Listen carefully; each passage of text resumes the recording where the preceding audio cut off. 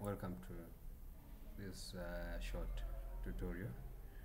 I'm going to teach you basics of how to calculate an area, in GIS.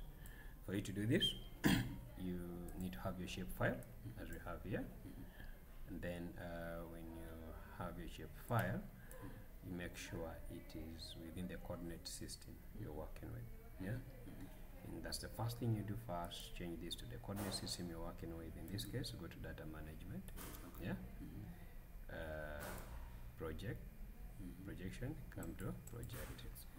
So when you come to project, bring in the data you're working with here, which is windy, change the coordinate system, to the one you're working with. Usually work with projected coordinate system, So click on projected coordinate systems, and then after that you go to UTM WGS 1984.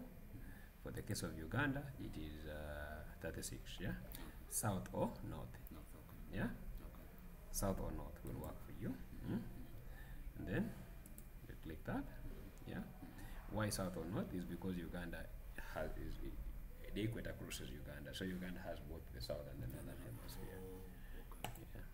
Then you say okay, and then it comes up here. So here you're projected, and of course it brings another name, projected, But then remember, this was windy, and I changed the name from here. That's why it is not coming. But if it was that, it would have come with the name windy. So you've done that already. You now want to calculate the area, Open your attribute table, After open your attribute table, come and add a new field, which will be an area, in this case, let me first expand it. So add a new field here, add field, and then call this area, give it a double, or float, any of the two can work. So then after that, you scroll here, your areas here, calculate by geometry, not field calculate, but calculate by geometry. Click on this, and then you can see that already here, you can see it's in square, but you want in hectares. Put here in hectares, That is all you need, and you say okay.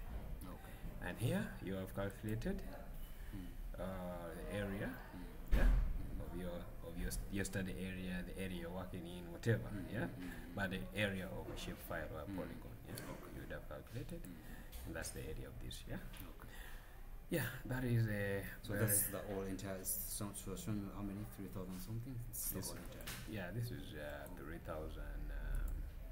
This is 3,000. No, it's not 3,000. It's 33,000. And that is all. And then you say okay. You okay? Good. So